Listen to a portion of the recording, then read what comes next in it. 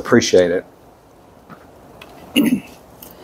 Thank you for the invitation to be here tonight. Am I too loud? Okay.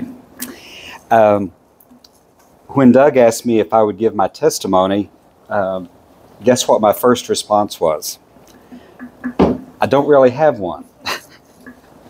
But then after I thought about it for a couple of days, I thought, we all have a testimony.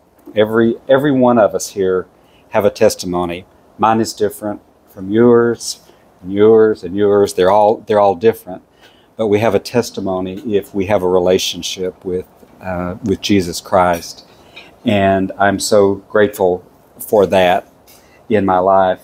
I've had a song in my mind for a couple of days, and I'm not going to sing it to you, but I'm going to read the words to you. It's an old song, and if you are an old school Christian like I am, and love it, the song is "Great is Thy Faithfulness. Great is Thy faithfulness. Morning by morning, new mercies I see. All I have needed, Thy hands hath provided. Great is Thy faithfulness, Lord, unto me."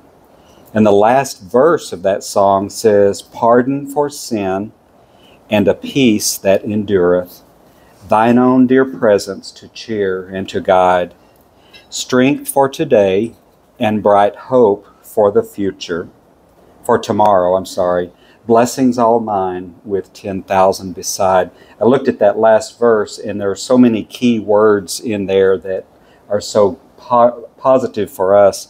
Pardon, peace, presence, cheer, strength, blessings, and they just go on and on. Jeremiah wrote in Lamentations chapter 3 in his book of grief and devastation and lamenting, one of the most powerful and one of the most beautiful scriptures, I believe. And it says, "It is of the Lord's mercies that we are not consumed, because His compassions fail not. They are new every morning. Saith my soul, therefore will I hope in Him." We have great hope in the faithfulness of our Lord. And I think if I had to put a theme on what I want to say tonight in sharing my story, the theme word would be faithfulness. The faithfulness of God in all that we do. The faithfulness of God in my life might have been different or might be different than in yours. You may have become a Christian 2 years ago. You may have become a Christian 60 years ago, depending on how old you are. Douglas here, how old are you? 92? So he's been around a long time. He told you a little bit about my career. I graduated from high school and went directly to work for the federal government, and worked there for 37 years. I graduated when I was 12. So to answer all of your questions of why I look so young, okay, I won't try to be funny anymore. Now, I worked in Greenville in the Social Security office in Greenville for 30 years, and then transferred over to Dallas and worked at our training center in downtown Dallas for 7 years. And I retired back in 2013. So I've had some wonderful years of retirement with my wife. And when I retired, Judy and I went into full-time business doing estate sales. So we're in the estate sale business. We had done it part-time prior to my retirement, but couldn't do it full-time because I was still working. But we have been very busy for the last, since 2013 when we went into that business. So it's a wonderful business. We enjoy it. As Doug said, it's a liquidation. If you have parents or siblings, someone you know that's passed away, had to downsize, go into a nursing home, whatever the reason might be, and they need to liquidate their the contents of their home. That's basically what we do. We go in and help families do that. It's a job that we enjoy doing, but we also see it in a way as a ministry. We're able to minister to families at very difficult times. We get calls from people and they say, we don't know what to do. What do we do? We have no idea. So we're able to step in and help them and minister to them, and it has been a blessing in our lives. As Doug said also, I was born into a Christian home. One of those things, I'm going to use the word faithful and faithfulness a lot, and thankful that I was born into a Christian home. I was saved, received the Lord as my Savior when I was 12, and baptized. I was filled with the Holy Spirit when I was 14. And so I have been so blessed, so grateful, and so thankful for the Christian life that I have had all of these years. My father passed away when I was 13. And so that was a difficult time for me. I'll have to admit that as a teenager at age 13 to lose my dad. It was just my mom and I. And she, out of the blue, was a single mom. And I was there, but God was faithful. And He provided for us, and He was faithful to us. It was a struggle for her, I know, but I'm so grateful that we survived it. As I said earlier, I went to work when I was 18, right out of high school, so that has been a blessing too. My mother's health kind of deteriorated over the years, and so I, in addition to my work career, I also kind of became a caregiver to her, and I felt that was a ministry as well for me, and God was faithful to me in helping me to do that. And I dated very little during that period of time. My mother passed away when I was 30, and so because I felt like it was a ministry, I didn't date very much. And 2 years after my mother passed away, I met my wonderful wife, Judy. And she lived in Irving, and she was introduced to me by her singles pastor at the church that she attended in Irving. And so we had a really quick romance. We met in April, we became engaged in August, and we got married in October. So I was talking to a gentleman at church the other day, and he said that he and his wife dated for 8 years before they got married. And I told him, I said, well, and he's still married and doing well. I said, well, you did 8 years and I did about 6 months. So, but God is good, and have a wonderful wife. She was not able to be here tonight, but she has been a wonderful wife. She's been a wonderful mother to our 2 sons, and we have 1 granddaughter, little 4-year-old Adeline, that we're very proud of. And so again, God was faithful to me in providing me with a wonderful wife, wonderful children. Our son was born in, our oldest son was born in 91, our youngest son was born in 98, and our little granddaughter is 4. So we're very proud of them and their what they mean to us in our lives. After I retired in 2013, I had quite a difficult time, because I had at that time a brother and a sister that pretty much at the same time both became very ill, and neither one was married, neither one had children. And so I was thrown again into the caregiver position, and I have to say that God was faithful to me in that as well, in helping me to manage with them.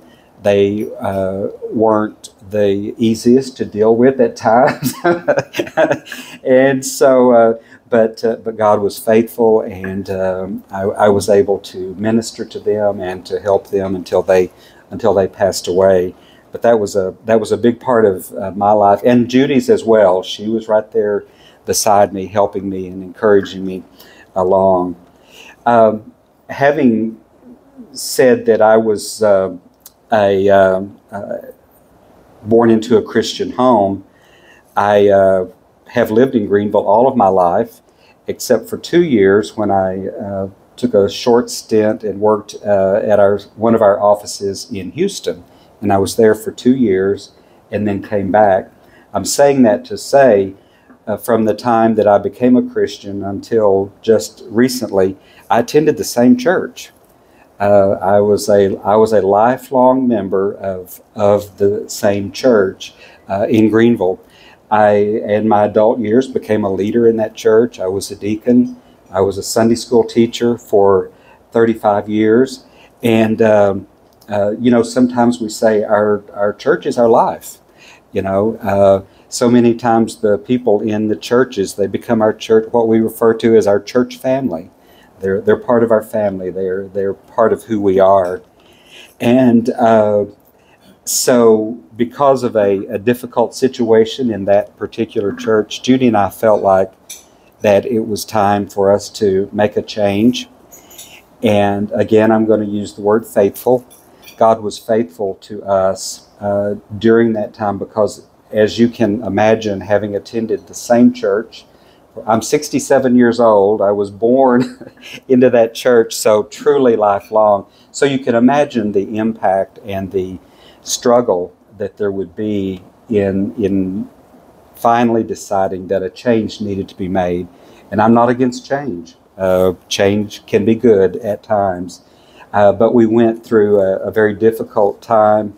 But again, God was faithful to us and led us to another church that we're now attending and have just been welcomed with open arms and have been loved and welcomed, and so many have made so many friends. We have a new church family. We still have our old church family. Many people that attend there we still love them dearly. But we just felt it was time for us to make a change. You may have done the same thing. I'm not going to ask you to raise your hands, but some of you in here may have had to do the same thing at some point in your life. So it's not a horrible thing. It just happens. But God has been so faithful to us, and we're so happy now, and so thankful for what He has done and for His faithfulness. Our faith didn't change. Our beliefs didn't change. Nothing about that changed. We just changed church locations, so to speak. And but God is still faithful. Has been faithful to us through all of that. My life has been fairly ordinary, as you've heard what I've said to you. But I was thinking this afternoon as I was writing down some thoughts, and I thought an ordinary life with God is still spectacular. You may have had a spectacular life. You may have had some wonderful experiences in your life. You may have traveled the world. You may have experienced wonderful miracles in your life. All kinds of things that may have happened to you that might not have happened to me. But that thought again was that an ordinary life with God is spectacular. I would like to read that verse to you again that I read, because it summarizes my life. It says, "It is of the Lord's mercies that we are not consumed, because His compassions fail not. They are new every morning, saith my soul. Therefore will I hope in Him." Our hope is in Jesus. Our hope is in Jesus today, and His faithfulness to us, His grace. I think so much of His grace, His mercy, the mercies that are new to us every day. You may have had to experience His grace today. You may have had His mercies shed upon you today. I don't know what you've been through, but God is so good and He is so faithful. I was thinking when this thought came to my mind that an ordinary life with God is still spectacular. What makes our life so spectacular is that we have Jesus and that we can share. I say so many times, our world is not our church.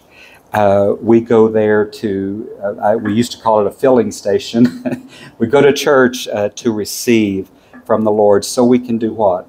So we can go out and minister and be a lighthouse. Like through this fellowship here, the ministries, the testimonies that people may be able to share because of what God has done through them, to them through this fellowship, other ministries that you might be involved in, your daily life, witnessing, living for the Lord, letting your light shine, being the person that Christ wants you to be is so important. And so you may have an ordinary life, but it's a spectacular life because of Jesus. And I'm so grateful for that. Let's pray, please. Heavenly Father, I thank you for your love to us. We thank you for your mercies. We thank you for your grace. We thank you for your faithfulness. We thank you for your love. Heavenly Father, we thank you for Jesus and for the plan that you set forth. And you said that you sent not your only Son, but that you sent your only Son that we might have life, and that our life might be eternal, and that our life here and now might be spectacular. And we're so grateful to you. And Heavenly Father, if there's anyone here tonight that has a very special need in their life, whatever it might be, I ask that you would touch them, that you would minister to them, that they would reach out to you and receive all that you have for them, whether it be healing, whether it be salvation, whether it be the need for encouragement, whatever it might be. Heavenly Father, you know each person here, you know each need, and we're so grateful to you that you do. And we believe you and we trust in you, and our faith is in you, and we honor you. And I thank you tonight for each one here, and I ask that you would bless each soul that's here, that you would help us to be the people that you want us to be, and help us to leave this place and witness for you and be the lighthouse that you want us to be for your kingdom. We honor you tonight, Jesus, and we give you praise. We give you so much praise and glory and honor for who you are. And we ask all these things for healing and for salvation and whatever need there may be. We ask that you touch in the name of Jesus. Amen. Amen. Thank you so much. Could you tell us about your youth experience here in Commerce? What did you receive at a boys' gathering? Or did I throw curves? I'm not sure. A boys' gathering? Oh, okay. Yes. I was telling Doug we were sharing about our lives, and I told him that it was actually here in Commerce at the First Assembly of God Church where I received the Holy Spirit at age 14. And it was at a monthly youth meeting.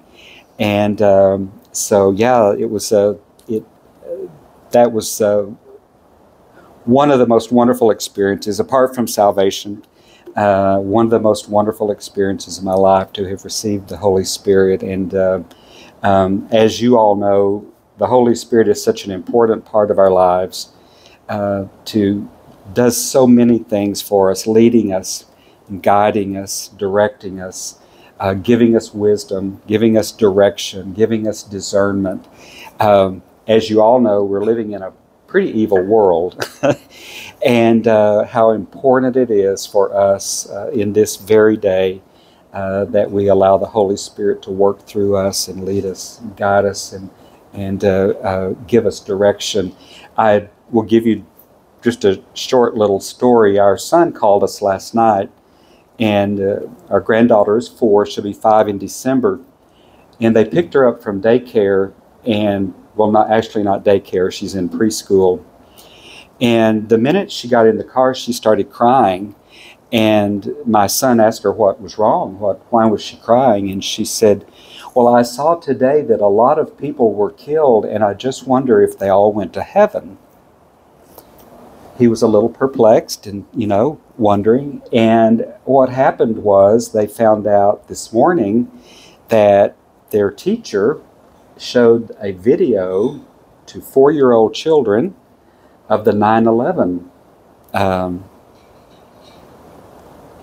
explosion, terrorist attack.